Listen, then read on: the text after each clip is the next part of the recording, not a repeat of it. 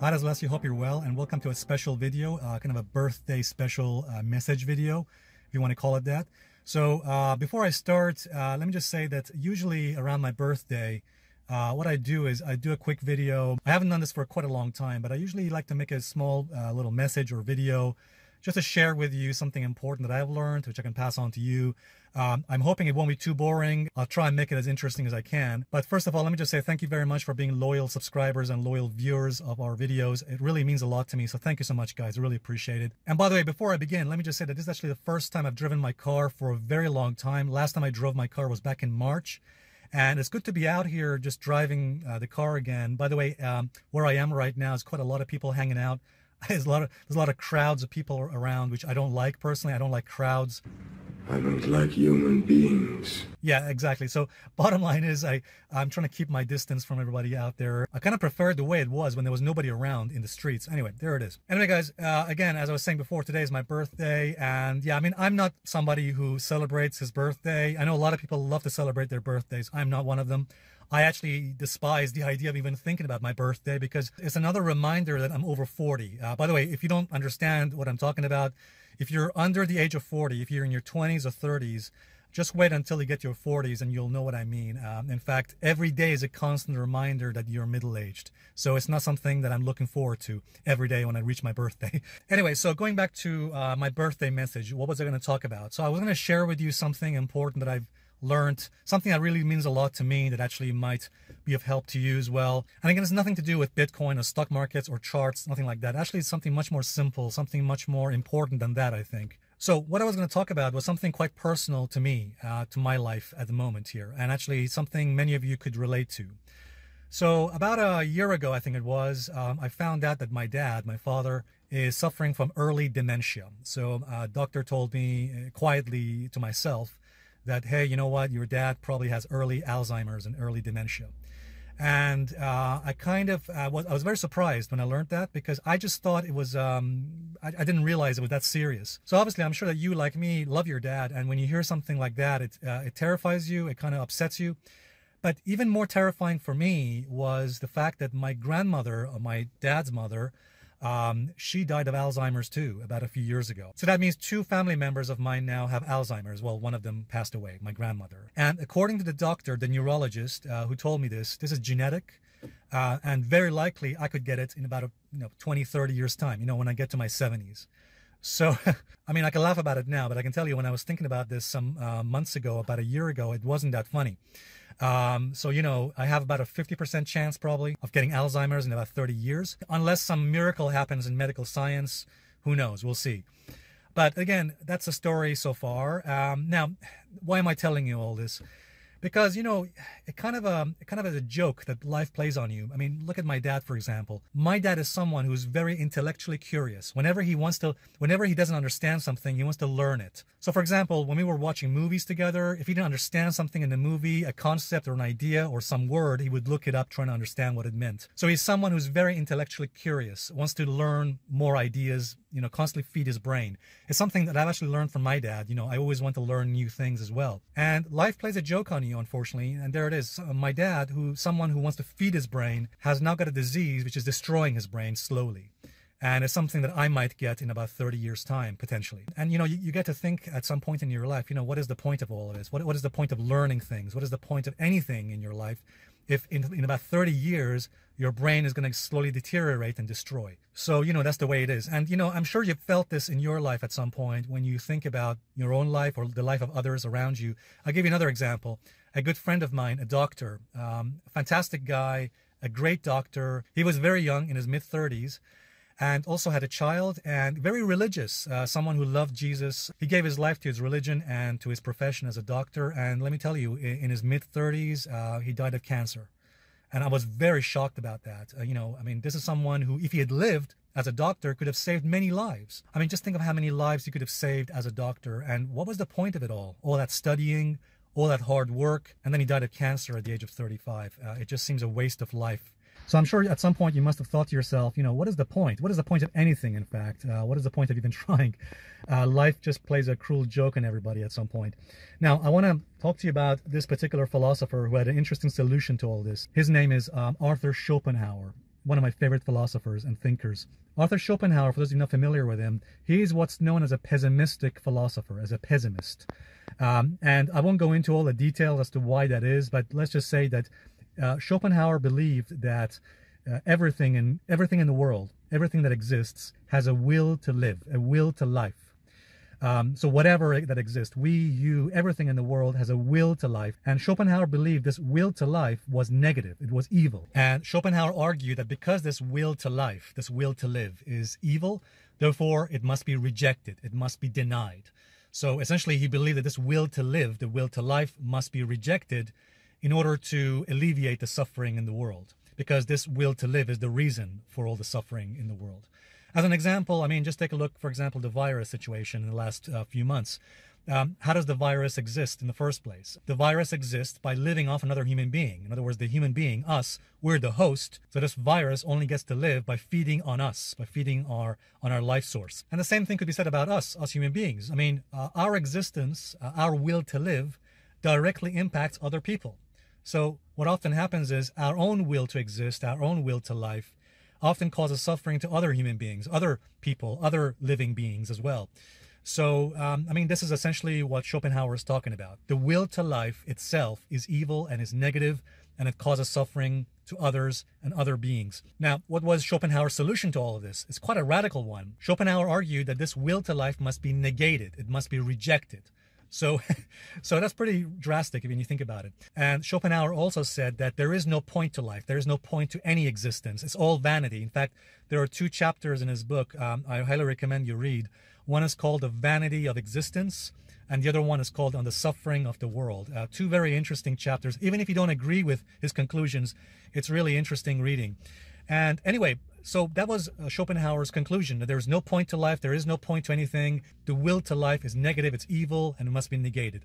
Now, if you don't agree with his conclusions, by the way, you're not alone. Because one particular philosopher, his name is Friedrich Nietzsche. Nietzsche originally was a student of Schopenhauer, but then he rejected Schopenhauer. So Nietzsche's response to Schopenhauer was that, okay, so what if life has no purpose? You must give life purpose. You must give life, your own life, meaning. And life must not be rejected. The opposite, life must be affirmed. So according to Nietzsche, life is the most important and significant thing we have. Because what is the opposite? Opposite is death. And Nietzsche argued, and I agree with him on this, that we must embrace life. We must embrace everything that is life-enhancing and negate and in fact reject anything that is life negating. In other words, anything in your life that reduces your power, reduces your strength, reduces your happiness must be rejected and negated according to Nietzsche. So that's where you see a difference between Nietzsche's philosophy and Schopenhauer's philosophy.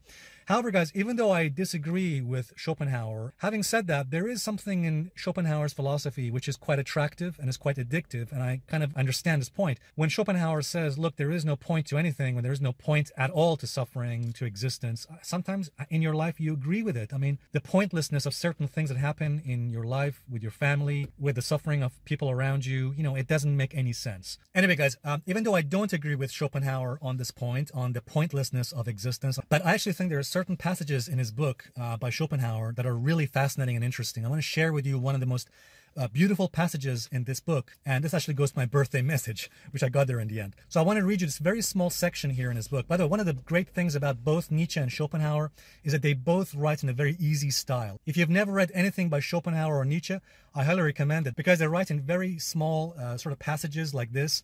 So when you pick up any books by Schopenhauer or Nietzsche, you'll find that they break down the sections into small bits and small chunks so you can actually read them and then take a break and come back later to read the next bit. Especially if you, like me, don't have a lot of time reading, so that's a good thing. So in this section of Schopenhauer's book on the vanity of existence, in section 4 of his book, here's what he says. To attain something desired is to discover how vain it is, how pointless it is, and why, though we live our lives in expectation of better things, we often at the same time long regretfully for what is past. And he makes a good point here because we do spend a lot of time being obsessed about the future or the past. Often, I'm sure you've done this, we keep thinking about what happened in the past, often with regrets. Oh, I wish I'd done that differently. I wish I'd done this differently in the past. Or it could be about thoughts about the future. That's why you hear a lot of people saying, oh, I want to have a better car. I want to have a better girlfriend. I want to have a better career, better job, things like that all the time. So a lot of our obsessions, a lot of people's obsessions and thoughts are about the future or the past. And then he says this, he says,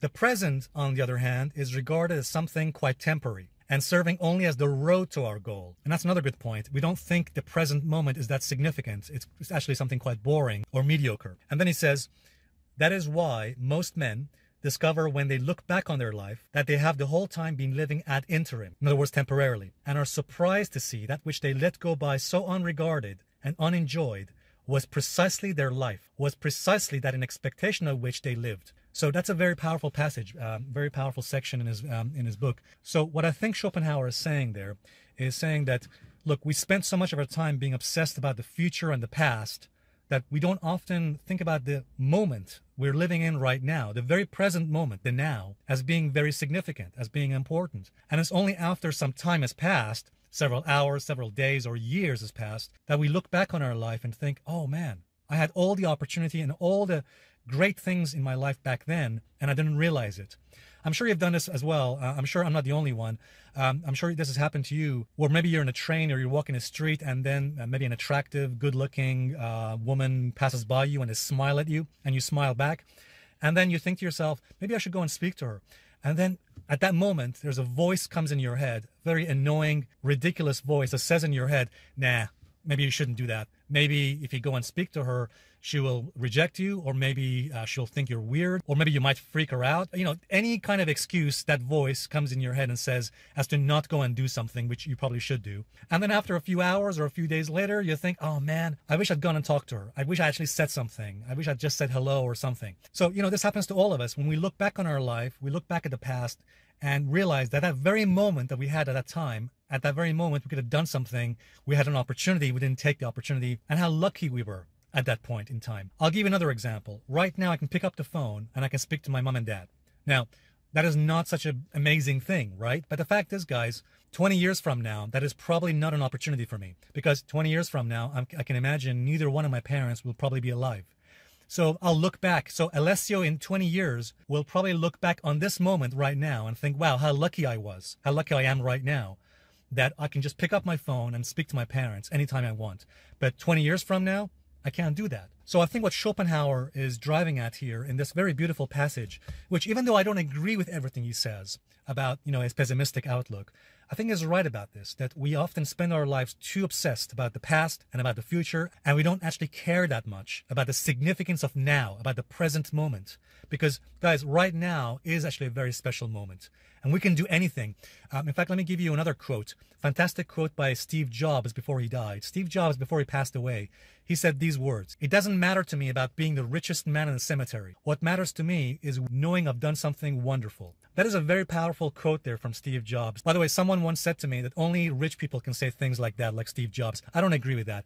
I think Steve Jobs realized, as much as Schopenhauer realized, that it doesn't matter how successful you are, how rich you are.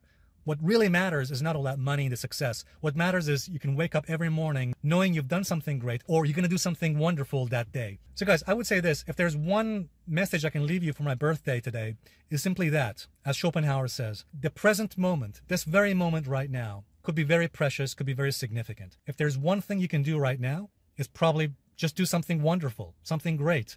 Because 10, 20 years from now, you might look back on this very moment and realize how lucky you were. Again, how those very important opportunities that you had was right now, this very moment. So, for example, that thing you could do today could be just picking up your phone and talk to someone you love, someone you care about. Again, it could be your mom and dad. Could be someone in your family. I heard recently, by the way, guys, that because of this virus situation, there's a lot of people out there who are living alone. A lot of folks, unfortunately, don't have the luxury of living with other people. A lot of older people, for example, have been isolated, living on their own. Actually, could be young, could be old people living alone. So, guys, if you know anybody out there who's living alone, living in isolation, you know, pick up the phone and talk to them. That one phone call could be just the one thing they need today. So, guys, there it is. We got there in the end in this message. Took a while. But I want to, guys, thank you very much indeed for being subscribers of this channel and watching my videos. Thank you so much indeed. It really means a lot to me. Thank you, all of you, for watching this video as long as you have until the end.